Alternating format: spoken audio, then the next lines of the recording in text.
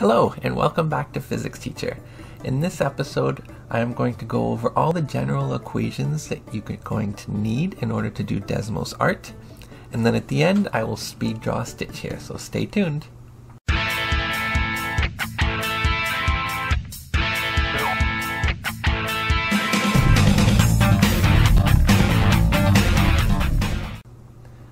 Alright, so welcome back. What we're going to do is you're going to put in these equations, and find it very easy if you're going to have sliders, because then what you can do is you can move your lines or curves around to exactly what you need, and then you can input that exact equation later, and you can come back and use the slider again and again and again, and you can just make them invisible when you don't need it. So let's go over all those basic equations.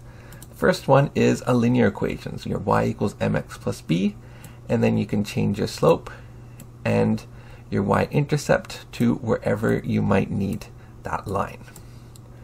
Your next one is a quadratic, and the easiest one to use is vertex form here, because you can change the steepness, or you can invert it, and it's very, very easy to change its x position and its y position to wherever you might need it. Right, the next one is a circle. Looks like this.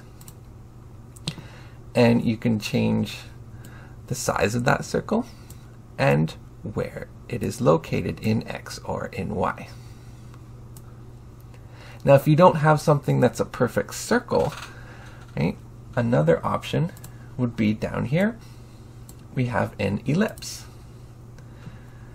So we can still change its position in X or in Y, and of course we can still change the size, but what we can do is if I change what I've called G and J here, you can make it more elongated in different directions, which can really help you to get that perfect shape that you need.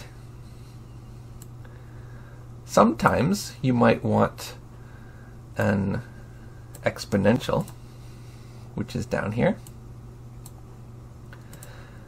Okay, so this exponential, you can make something curve a lot. Right? Sometimes if you want it to curve a lot more than, say, a regular quadratic, you can do that. And of course you can change its position as well. Now if you have a quadratic, but you want that quadratic to be sideways, you can just switch your x's and y's, and so you'll have something like this. Okay?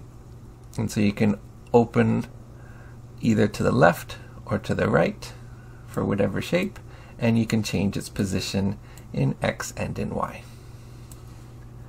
Now here's another quadratic, which you might need sometimes. This is the last one I'm going to show you. This, by the way, is an O, and that's a phi. I ran out of letters to use with all these equations.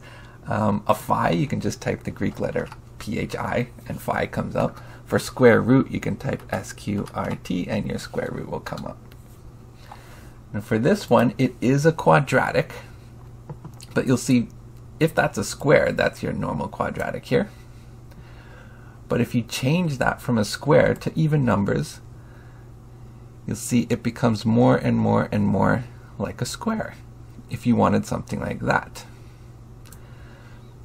And you can of course change this as well. And you can even get a nice triangle.